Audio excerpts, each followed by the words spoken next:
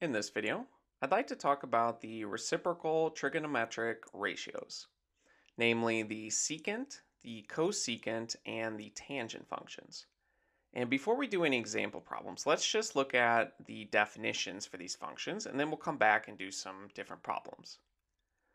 So before we define the new functions, let's just take a look at our original three trig functions.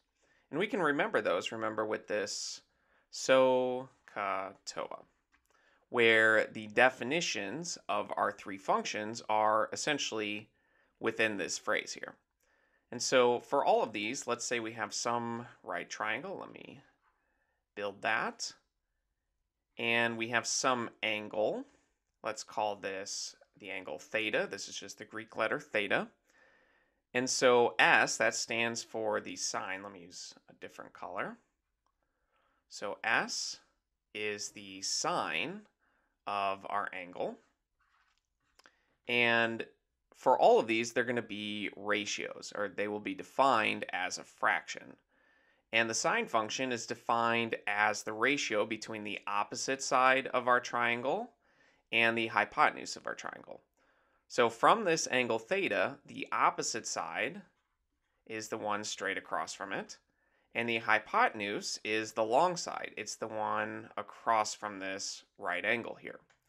Now, the other side of the triangle is what we call the adjacent, since adjacent just means next to this angle theta, and it's not the long side, so we don't call it the hypotenuse. So the sine of our angle is defined as the opposite side divided by the hypotenuse. The cosine, that's what C is.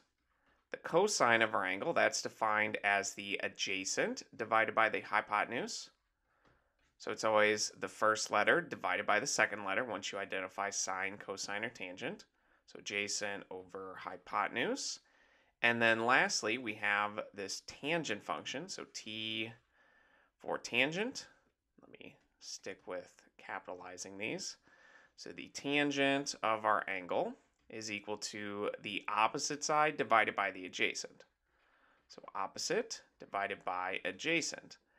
Now, our three new trig functions are going to be the reciprocals of these. Or essentially, we're just going to flip each of these fractions and come up with three new functions. So let's start with what we call the secant. So the secant, which I'll write like this, or SEC of our angle theta, the secant is going to be the reciprocal of the cosine function. So one way to write it is as 1 over the cosine of our angle. And when we look at comparing the side lengths, since cosine is adjacent over hypotenuse, the secant, since that's the reciprocal of it, we'll just flip these over. The secant is the ratio of the hypotenuse to the adjacent side. Now, that's one of our definitions. The next one we can look at is what we call the cosecant. So let me just make a little bit of room so we have some space for these. So the cosecant is related to the sine function, and we write that CSC of our angle theta, that's 1 divided by the sine of the angle theta. And so since sine is opposite over hypotenuse, cosecant is this flipped over. It's the hypotenuse divided by the opposite side. And then lastly, we have what's called the cotangent function. So the cotangent, that will just be 1 divided by the tangent. So we write that as COT of theta, and I need more room here.